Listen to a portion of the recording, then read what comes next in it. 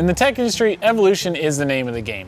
The version 1 Accessport was groundbreaking for its time, but the design and interface aged really quickly. In the mid-2000s, everybody had a color screen flip phone in their pocket, so this big brick with its little green screen just wasn't that appealing anymore. Hence, the release of the version 2 Accessport. The V2 basically took all the awesome tuning convenience of the V1 and made it smaller, faster, and even more useful. Improved memory and processing power meant that maps flashed to the ECU much quicker, data logging could be performed at a better resolution, and it introduced on-the-fly real-time adjustments for features like launch control, ignition timing, etc.